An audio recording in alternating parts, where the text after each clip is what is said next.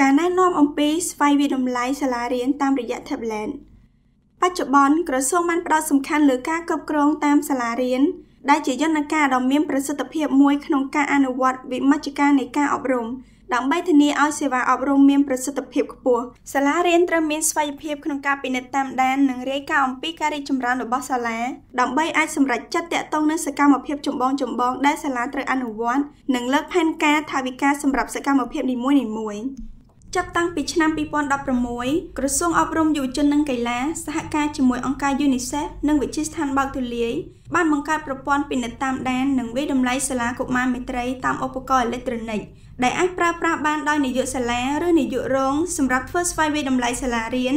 ដែលជាផ្នែកនៃការគ្រប់គ្រងតាមសាលារៀនដើម្បីរកឃើញចំណុចត្រូវកែលម្អ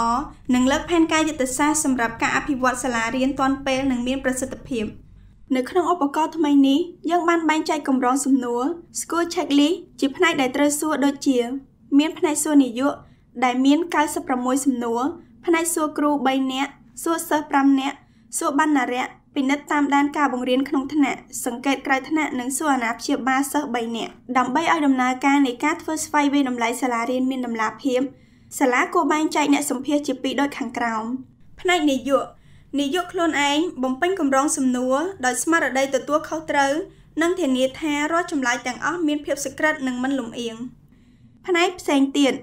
អ្នកត្រូវសម្ភាសគ្រូ3នាក់សិស្ស5នាក់បណ្ណារក្សសង្កេតក្នុងថ្នាក់ក្រៅថ្នាក់និងសម្ភាសអាណាព្យាបាលសូមចាត់ចែងនាយករងឬគ្រូទទួលបន្ទុកដើម្បីសម្ភាសតាមផ្នែកនីមួយៗដែលមាននៅក្នុងកម្រងសំណួរនេះ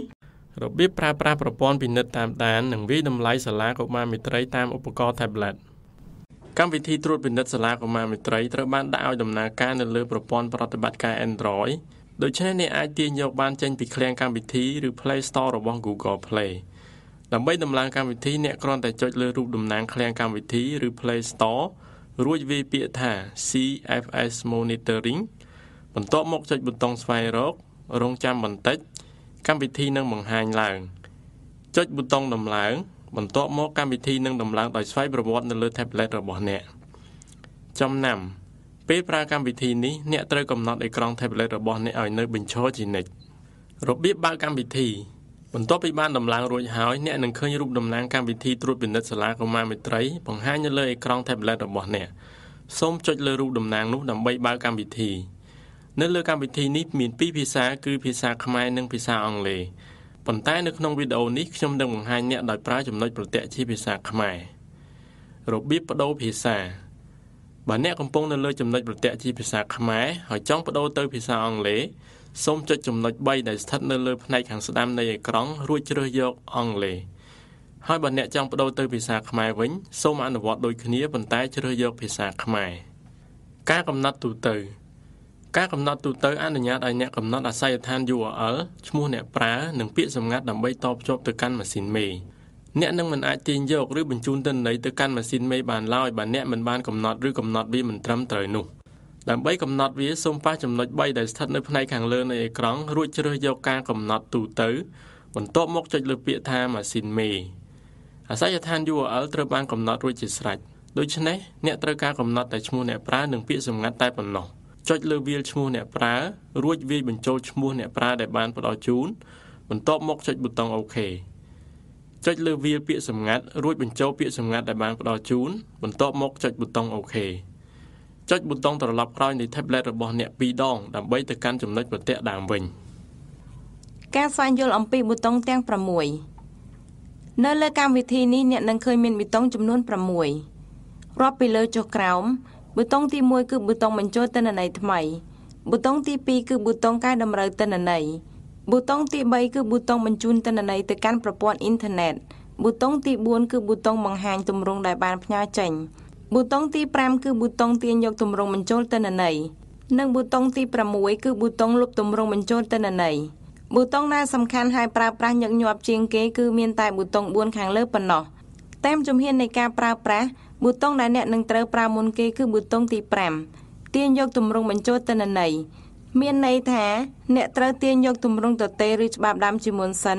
ទើបចាប់ផ្ដើមធ្វើការពិនិត្យតាមដានប៊ូតុងទី5ទាញយកទម្រង់បញ្ចូលទិន្នន័យ ប៊ូតុងនេះត្រូវបានប្រើនៅពេលដែល tablet របស់អ្នកទើបនឹងដំឡើងកម្មវិធីថ្មីឬទម្រង់បញ្ចូលទិន្នន័យត្រូវបានលុបមានន័យថាអ្នកមិនទាន់មានទម្រង់បញ្ចូលទិន្នន័យសម្រាប់ប្រើក្នុងការត្រួតពិនិត្យតាមដានផ្ទុយទៅវិញបើអ្នកមានទម្រង់បញ្ចូលទិន្នន័យរួចហើយពេលបានចុចលើប៊ូតុងនេះវានឹងទាមទារឲ្យអ្នកលុបទម្រង់ដែលមានស្រាប់នោះចេញដូច្នេះបើអ្នកមានទម្រង់បញ្ចូលទិន្នន័យរួចហើយអ្នកមិនចាំបាច់ទាញយកទៀតទេព្រោះទម្រង់ដែលអ្នកបានទាញយកនេះគឺប្រើបានរហូតរបៀបទាញយកទម្រង់បញ្ចូលទិន្នន័យសូមអនុវត្តដូចតទៅចុចប៊ូតុងទី5ពេលខ្លះវានឹងចេញផ្ទាំងមួយតម្រូវឲ្យអ្នកបញ្ចូលឈ្មោះអ្នកប្រើនិងពាក្យសម្ងាត់ប៉ុន្តែដោយសារអ្នកបានបញ្ចូលវានៅក្នុងការកំណត់ទូទៅរួចហើយដូច្នេះសូមចុចប៊ូតុងយល់ព្រមបន្ទាប់មកទម្រង់2នឹងបង្ហាញឡើងគឺ Classroom Observation និង School Checklist ធីកលើទម្រង់ដែលអ្នកចង់ទាញយកឧទាហរណ៍ខ្ញុំចង់ទាញយកទាំងពីររួចចុចប៊ូតុងទាញយកអ្វីដែលបានជ្រើសរងចាំមួយរយៈខ្លីព្រោះវាត្រូវការតភ្ជាប់ទៅម៉ាស៊ីនមេដើម្បីទាញយកចំណាំពេលទាញយកនេះ tablet របស់អ្នកត្រូវតែបានតភ្ជាប់អ៊ីនធឺណិតបន្ទាប់មកផ្ទាំងសារលទ្ធផលនៃការទាញយកនឹងបង្ហាញឡើងបើផ្ទាំងសារលទ្ធផលបង្ហាញថាបរាជ័យនោះអ្នកត្រូវចុចប៊ូតុងយល់ព្រមរួចទាញយកម្ដងទៀតបើផ្ទាំងសារលទ្ធផលបង្ហាញថាជោគជ័យអ្នកគ្រាន់តែចុចប៊ូតុងយល់ព្រមជាការស្រេចប៊ូតុងទី1បញ្ចូលទិន្នន័យថ្មីប៊ូតុងនេះត្រូវបានប្រើនៅពេលចាប់ផ្ដើមការងារពិនិត្យតាមដានវាអនុញ្ញាតឲ្យអ្នកបញ្ចូលទិន្នន័យតាំងពីចំណុចចាប់ផ្ដើមរហូតដល់បញ្ចប់ប្រសិនបើអ្នកមានពេលគ្រប់គ្រាន់ក្នុងការបញ្ចប់វាប៉ុន្តែជាទូទៅអ្នកមិនអាចបញ្ចប់វាក្នុងមួយពេលបានទេសន្មតថាអ្នកមានពេលវេលាគ្រប់គ្រាន់រហូតដល់ការបញ្ចប់ពិនិត្យការតាមដានរបៀបបញ្ចូលទិន្នន័យថ្មីចុចប៊ូតុងបញ្ចូលទិន្នន័យថ្មីបន្ទាប់មកជ្រើសយក School Checklist រួចរងចាំបន្តិចបន្ទាប់មកទម្រង់ត្រួតពិនិត្យសាលារៀននឹងបង្ហាញឡើងចាប់ផ្ដើមបញ្ចូលទិន្នន័យការចាប់យកទីតាំងចាប់យកទីតាំងដោយចុចលើប៊ូតុងចាប់យកទីតាំងហើយរងចាំបន្តិចបន្ទាប់មកឧបករណ៍នឹងចាប់យកដោយស្វ័យប្រវត្តិជាមួយផ្កាយរណបនៅក្នុងលំហអាកាសការចាប់យកទីតាំងនេះគឺដើម្បីបញ្ជាក់អំពីទីតាំងនៃសាលារៀននៅលើផែនទីនិងដើម្បីបញ្ជាក់ថាអ្នកពិតជាបានទៅដល់ទីតាំងនោះមែនភាពត្រឹមត្រូវដែលអាចប្រើប្រាស់បានគឺតូចជាង10ម៉ែត្រឧទាហរណ៍ថាអ្នកកំពុងចុះពិនិត្យតាមដានសាលារៀនមួយនៅក្នុងខេត្តតាកែវដូច្នេះអាសយដ្ឋានសាលារៀនគឺខេត្តតាកែវស្រុកអង្គរបូរីឃុំព្រៃផ្គាំភូមិព្រៃផ្គាំកឈ្មោះអ្នកសង្កេតភឿកនទូនីតិ DTMT កំរងសំរោងពន្លៃឈ្មោះសាលារៀនសាលាបឋមសិក្សាអង្គរជុំពេញលក្ខណៈបាតចាឧបសម្ព័ន្ធទេលេខកូដសាលារៀន2101060311ចំនួនសិស្សសរុប500ចំនួនសិស្សស្រីសរុប200សិស្សចូលរៀនថ្មីថ្នាក់ទី1ឬថ្នាក់ទី7 95% សិស្សជាប់មធ្យមភាគ 95% សិស្សធ្លាក់មធ្យមភាគ 3% សិស្សបោះបង់ 2% ការបរិច្ឆេទ12 កុម្ភៈ 2018 ចុចប៊ូតុងរក្សាទុករួចចុចសញ្ញាព្រួញទៅមុខចាប់ផ្ដើមបំពេញសំណួរសម្រាប់នាយកសាលាចុចសញ្ញាព្រួញទៅមុខចំណាំពេលចប់ផ្នែកនីមួយៗអ្នកគួរតែឧស្សាហ៍ចុចរូបតំណាងរក្សាទុកដើម្បីរក្សាទុកទិន្នន័យជាបណ្ដាបំពេញសំណួរសម្រាប់គ្រូទី1បន្ទាប់មកចុចប៊ូតុងសញ្ញាព្រួញទៅមុខបំពេញសំណួរសម្រាប់គ្រូទី2បន្ទាប់មកចុចសញ្ញាព្រួញទៅមុខបំពេញសំណួរសម្រាប់គ្រូទី3បន្ទាប់មកចុចសញ្ញាព្រួញទៅមុខបំពេញសំណួរសម្រាប់បណ្ណារៈបន្ទាប់មកចុចសញ្ញាព្រួញទៅមុខបំពេញសំណួរសម្រាប់សិស្សទី1បន្ទាប់មកចុចសញ្ញាព្រួញទៅមុខបំពេញសំណួរសម្រាប់សិស្សទី2បន្ទាប់មកចុចសញ្ញាព្រួញទៅមុខបំពេញសំណួរសម្រាប់សិស្សទី3បន្ទាប់មកចុចសញ្ញាព្រួញទៅមុខបំពេញសំណួរសម្រាប់សិស្សទី4បន្ទាប់មកចុចសញ្ញាព្រួញទៅមុខបំពេញសំណួរសម្រាប់សិស្សទី5បន្ទាប់មកចុចសញ្ញាព្រួញទៅមុខបំពេញសំណួរសម្រាប់សង្កេតក្នុងថ្នាក់បន្ទាប់មកចុចសញ្ញាព្រួញទៅមុខបំពេញសំណួរសម្រាប់ការសង្កេតក្រៅថ្នាក់បន្ទាប់មកចុចសញ្ញាព្រួញទៅមុខបំពេញសំណួរសម្រាប់អាណាព្យាបាលទី1បន្ទាប់មកចុចសញ្ញាព្រួញទៅមុខបំពេញសំណួរសម្រាប់អាណាព្យាបាលទី2បន្ទាប់មកចុចសញ្ញាព្រួញទៅមុខ បំពេញសំណួរសម្រាប់អាណាព្យាបាលទី3បន្ទាប់មកចុចសញ្ញាព្រួយទៅមុខលទ្ធផលនឹងបង្ហាញដោយស្វ័យប្រវត្តិនៅក្នុងផ្នែកនេះ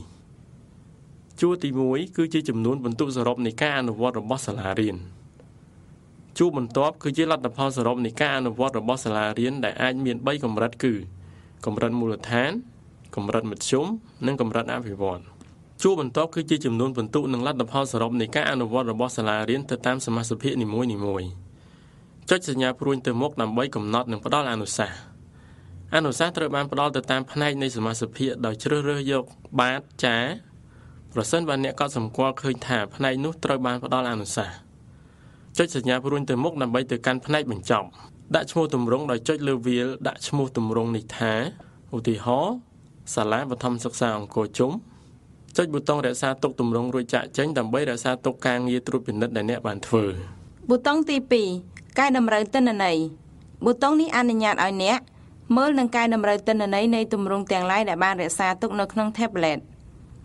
របៀបរក្សាទុកទម្រង់មុននេះបន្តិចអ្នកបានឃើញរួចហើយពីរបៀបបញ្ចូលទិន្នន័យតាមលំដាប់លំដោយរហូតដល់ផ្នែកចុងក្រោយទើបរក្សាទុកដាក់ឈ្មោះទម្រង់ពោលគឺអ្នកបំពេញទិន្នន័យតែមួយពេលដល់ចុងបញ្ចប់តែម្ដងនេះឧទាហរណ៍ថាអ្នកមិនមានពេលគ្រប់គ្រាន់ក្នុងការបំពេញព័ត៌មានរហូតដល់ចប់ឡើយគឺអាចបំពេញបានតែផ្នែកខ្លះប៉ុណ្ណោះរួចដល់ម៉ោងសម្រាកដូច្នេះសូមអនុវត្តដូចតទៅ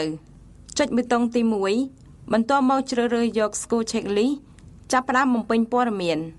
ចាប់យកទីតាំងយើងនឹងទៅពិនិត្យសាលារៀនមួយក្នុងខេត្តស្ទឹងត្រែងវិញម្ដងដូច្នេះអាសយដ្ឋានគឺខេត្តស្ទឹងត្រែងស្រុកសេសានឃុំក្បាលរមៀសភូមិច្រប់ឈ្មោះអ្នកសង្កេតម៉ែនកំសាតួនាទី DTMT កម្រសាលារៀនក្បាលរមៀសឈ្មោះសាលារៀន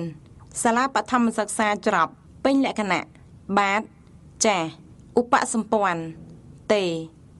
លេខកូដសាលារៀន19 01 02 04 005មកដល់ចំណុចនេះឧទាហរណ៍ថាអ្នកដល់ម៉ោងសម្រាកដូច្នេះអ្នកត្រូវរក្សាទុកទម្រង់ដើម្បីធ្វើបន្តនៅបន្ទាប់ពីសម្រាកសូមអនុវត្តដូចតទៅចុចប៊ូតុងសញ្ញាព្រួយដែលមានរង្វង់មូលនៅខាងចុងបន្ទាប់មកចុចប៊ូតុងទៅកាន់ចំណុចបញ្ចប់ចុចលើវាលដាក់ឈ្មោះទម្រង់នេះថារួចសរសេរឈ្មោះទម្រង់ឧទាហរណ៍សាលាបឋមសិក្សាច្រប់ដោះធីចេញពីប្រអប់កំណត់ទម្រង់ថាបានបញ្ចប់ចុចប៊ូតុងរក្សាទុកទម្រង់រួចចាក់ចេញត្រឡប់មកពីសម្រាកវិញចុចប៊ូតុងទី2កែតម្រូវទិន្នន័យជ្រើសឈ្មោះទម្រង់ដែលអ្នកចង់កែតម្រូវពោលគឺទម្រង់ដែលអ្នកបានរក្សាទុកមុនពេលទៅសម្រាកគឺសាលាបឋមសិក្សាច្រប់រងចាំបន្តិចទម្រង់ទាំងមូលនឹងបង្ហាញឡើងមុននេះបន្តិចអ្នកទើបតែបានបំពេញផ្នែកខ្លះនៃព័ត៌មានទូទៅប៉ុណ្ណោះដូច្នេះអ្នកត្រូវបំពេញបន្តដោយចុចលើសំណួរណាមួយក្នុងផ្នែកនោះបន្ទាប់មករុញអេក្រង់ទៅកាន់ចំណុចដែលអ្នកត្រូវបំពេញបន្តរួចចាប់ផ្ដើមបំពេញចំនួនសិស្សសរុប800ចំនួនសិស្សស្រីសរុប350សិស្សចូលរៀនថ្មីថ្នាក់ទី1ឬទី7 97%សិស្សជាប់មធ្យមភាគ 90% សិស្សធ្លាក់មធ្យមភាគ 7% សិស្សបោះបង់ 3% កាលបរិច្ឆេទ15 កុម្ភៈ 2018ចុចសញ្ញាព្រួយទៅមុខរួចបំពេញសំណួរជាបន្តបន្ទាប់រហូតដល់ចុងបញ្ចប់ដោយបានបង្ហាញជូនក្នុងវគ្គមុនគឺរហូតដល់ផ្នែកដាក់ឈ្មោះទម្រង់ដោយសារអ្នកបានរក្សាទុកនិងដាក់ឈ្មោះម្ដងរួចហើយដូច្នេះអ្នកគ្រាន់តែចុចប៊ូតុងរក្សាទុកទម្រង់រួចចាក់ចេញជាការស្រេចចំណាំពីមួយផ្នែកទៅមួយផ្នែកបើអ្នកមិនបានបំពេញសំណួរណាមួយទេអ្នកនឹងមិនអាចទៅកាន់ផ្នែកបន្ទាប់បានឡើយពោលគឺវានឹងចេញផ្ទាំងសារមួយទាមទារឲ្យអ្នកបំពេញសំណួរនោះទើបអាចទៅមុខបានប៊ូតុងទី3បញ្ជូនទិន្នន័យទៅកាន់ប្រព័ន្ធអ៊ីនធឺណិតប៊ូតុងនេះអនុញ្ញាតឲ្យអ្នកផ្ញើទៅកាន់ម៉ាស៊ីនមេនៅទម្រង់ទាំងឡាយណាដែលបានបញ្ចប់សពគ្រប់ពោលគឺទម្រង់ដែលមានពាក្យនៅខាងក្រោមថាបានបញ្ចប់នៅថ្ងៃប៉ុន្តែបើទម្រង់នោះធ្លាប់បានបរាជ័យក្នុងការផ្ញើចេញវិញពាក្យនៅខាងក្រោមនោះនឹងបដូរទៅជាការផ្ញើបានបរាជ័យនៅថ្ងៃដើម្បីបញ្ជូនទិន្នន័យទៅកាន់ម៉ាស៊ីនមេ tablet របស់អ្នកត្រូវតែបានតភ្ជាប់អ៊ីនធឺណិតបន្ទាប់មកអនុវត្តដូចតទៅចុចប៊ូតុងបញ្ជូនទិន្នន័យទៅកាន់ប្រព័ន្ធអ៊ីនធឺណិត ជ្រើសទម្រង់ដែលអ្នកចង់ផ្ញើចុចប៊ូតុងផ្ញើអ្វីដែលបានជ្រើសរួចរងចាំបន្តិចពេលខ្លះវានឹងចេញផ្ទាំងមួយតម្រូវឲ្យអ្នកបញ្ចូលឈ្មោះអ្នកប្រើនិងពាក្យសម្ងាត់ប៉ុន្តែដោយសារអ្នកបានបញ្ចូលវានៅក្នុងការកំណត់ទូទៅរួចហើយសូមចុចប៊ូតុងយល់ព្រមប្រអប់សារលទ្ធផលនៃការផ្ញើចេញនឹងបង្ហាញឡើងបើលទ្ធផលនៃការផ្ទុកឡើងបង្ហាញថាបរាជ័យនោះអ្នកត្រូវចុចប៊ូតុងយល់ព្រមរួចព្យាយាមផ្ញើម្ដងទៀតបើលទ្ធផលបង្ហាញថាជោគជ័យបន្ទាប់មកអ្នកគ្រាន់តែចុចប៊ូតុងយល់ព្រមជាការស្រេចហើយចុចប៊ូតុងត្រឡប់ក្រោយនៃ tablet របស់អ្នកដើម្បីទៅកាន់ចំណុចប្រទាក់ដើមវិញប៊ូតុងទី4បង្ហាញទម្រង់ដែលបានផ្ញើចេញប៊ូតុងនេះអនុញ្ញាតឲ្យអ្នកមើលទម្រង់ទាំង lain ដែលបានផ្ញើទៅកាន់ម៉ាស៊ីនមេរួចហើយដើម្បីមើលទម្រង់ដែលបានផ្ញើចេញសូមអនុវត្តដូចតទៅចុចប៊ូតុងបង្ហាញទម្រង់ដែលបានផ្ញើចេញចុចលើឈ្មោះទម្រង់ដែលអ្នកចង់មើលចំណាំប្រសិនបើទម្រង់មានអក្សរនៅខាងក្រោមថាបានលុបនៅថ្ងៃនោះអ្នកនឹងមិនអាចបើកមើលទម្រង់នោះបានឡើយព្រោះទម្រង់នោះត្រូវបានលុបចេញពី tablet បាត់ហើយនៅសល់តែឈ្មោះប៉ុណ្ណោះបញ្ជីសំណួរដែលមានចម្លើយនៅខាងក្រោមនឹងបង្ហាញឡើងរុញអេក្រង់ចុះឡើងដើម្បីមើលតាមតម្រូវការពេលមើលចប់រួចរាល់សូមចុចប៊ូតុងចាក់ចេញដើម្បីត្រឡប់ទៅកាន់អេក្រង់ដើមវិញប៊ូតុងទី6លុបទម្រង់បញ្ចូលទិន្នន័យប៊ូតុងនេះចែកចេញជាពីរផ្នែកទី1គឺផ្ទាំងទម្រង់ដែលបានរក្សាទុកទម្រង់នៅក្នុងផ្ទាំងនេះមានដូចជាទម្រង់ដែលបានរក្សាទុកទម្រង់ដែលបានបញ្ចប់និងទម្រង់ដែលបានបញ្ជូនអ្នកនឹងមិនអាចស្ដារវិញបានឡើយនៅពេលបានលុបវាចេញពីផ្នែកនេះដើម្បីលុបទម្រង់សូមអនុវត្តដូចតទៅចុចប៊ូតុងលុបទម្រង់បញ្ចូលទិន្នន័យជ្រើសរើសទម្រង់ដែលអ្នកចង់លុបចុចប៊ូតុងលុបអ្វីដែលបានជ្រើសបន្ទាប់មកចុចប៊ូតុងលុបទម្រង់ផ្នែកទី2គឺផ្ទាំងទម្រង់ទទេទម្រង់បញ្ចូលទិន្នន័យឬច្បាប់ដើមគឺមានវត្តមាននៅក្នុងផ្ទាំងនេះដើម្បីលុបវាសូមអនុវត្តដូចតទៅជ្រើសទម្រង់ដែលអ្នកចង់លុបឧទាហរណ៍ខ្ញុំចង់លុបទាំងពីរខ្ញុំthíchទាំងពីរចុចប៊ូតុងលុបអ្វីដែលបានជ្រើសបន្ទាប់មកចុចប៊ូតុងលុបទម្រង់ចំណាំអ្នកនឹងមិនមានទម្រង់បញ្ចូលទិន្នន័យឬច្បាប់ដើមសម្រាប់ប្រើក្នុងការត្រួតពិនិត្យសាលារៀនទៀតឡើយបន្ទាប់ពីបានលុបវានៅក្នុងផ្នែកនេះចុចប៊ូតុងត្រឡប់ក្រោយនៃ tablet របស់អ្នកដើម្បីទៅកាន់ចំណុចប្រទាក់ដើមវិញអ្នកបានយល់យ៉ាងច្បាស់ហើយអំពីមុខងារនៃប៊ូតុងទាំង6របស់កម្មវិធីយើងខ្ញុំជឿជាក់ថាវីដេអូនេះនឹងជាជំនួយដ៏សំខាន់សម្រាប់លោកអ្នកក្នុងការប្រើប្រាស់កម្មវិធីត្រួតពិនិត្យតាមដានសាលារៀនហើយក៏សូមអរគុណចំពោះការទស្សនានិងការចូលរួមចំណែកអភិវឌ្ឍសាលាកុមារមេត្រីឲ្យបានកាន់តែប្រសើរយើងខ្ញុំសង្ឃឹមថាការអនុវត្តកម្មវិធីត្រួតពិនិត្យតាមដាននិងវិយតម្លៃសាលាកុមារមេត្រីតាមរយៈឧបករណ៍អេឡិចត្រូនិកនេះនឹងជួយឲ្យសាលាទាំងអស់នៅកម្ពុជាឈានដល់កម្រិតអភិវឌ្ឍគ្រប់សាលាសូមអរគុណ